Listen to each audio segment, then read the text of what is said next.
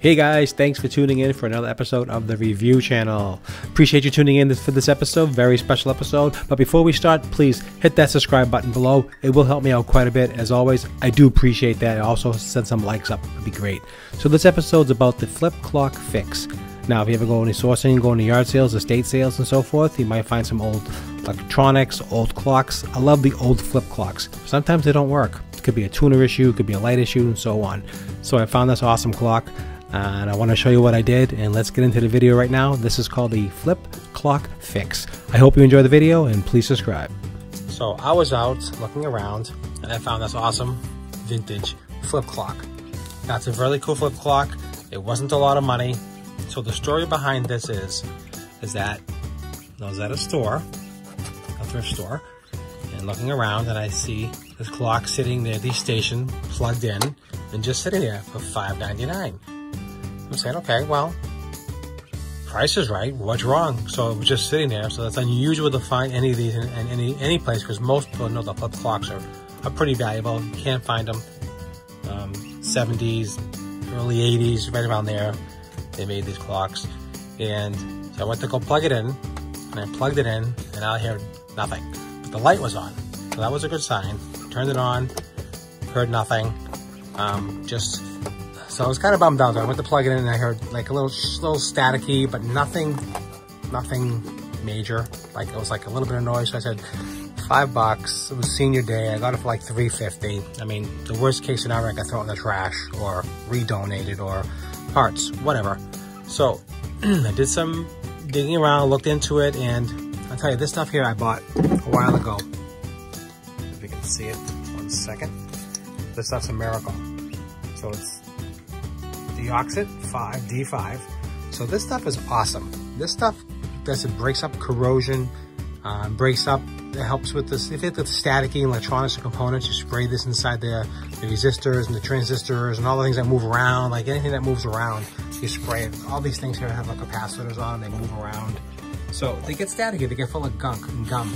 So I noticed here, AM and FM. So this is the basic tuner controller. So what I do is I pull this knob off. You pull off the knob, and inside here's the tuner. So basically it's a tuner selector.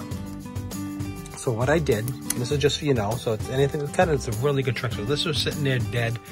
Nobody wanted it. You plugged it in, there was really nothing happening. A little bit of noise, but really nothing. AM, FM, nothing would work. Took some of this Deoxit D5, sprayed it inside here, all inside the tuner selector, moved it around, back and forth. And just, you know, because you want to just loosen up the gunk and the gum and everything. And so I put this back on. Okay, so this is the tuner selector. It's a little stiff, as you can hear. It goes back and forth. So as soon as I cleaned it up, I let it sit there for about a couple of minutes. Go turn the radio on. Bingo bango. All right. Here, but now in the next 3 years after that, 20. There you go. Works beautiful. I'm in my basement area, that's why it's staticky. Blake's pretty much as so you can hear that's pretty kind of cool. That works. You can see inside here. It's hard to see, but the light goes on. So this clock radio now, you can sell this clock radio right now, $50, $60, no problem. $3.50 to buy it. I've had this for quite a while. You just spray it inside with any type, if there's a tuner or a crackling noise or any kind of sound, this stuff's the best. This thing made me a ton of money. I think I paid like maybe $8, $10, I forget.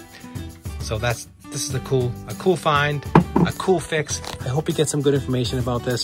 Definitely the way to go. If you see anything that's like this in any thrift stores and you think it's broken, it's really not. Take a look at it. You got nothing to lose.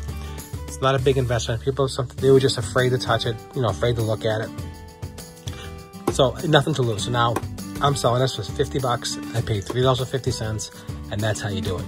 Any questions or any comments, leave below. I hope this was informative for you. I hope you learned something about, you know, finding any kind of finds you see at an estate sale or a yard sale or a thrift store, whatever. Don't be afraid to try it. You get nothing to lose, not a lot of money invested in this.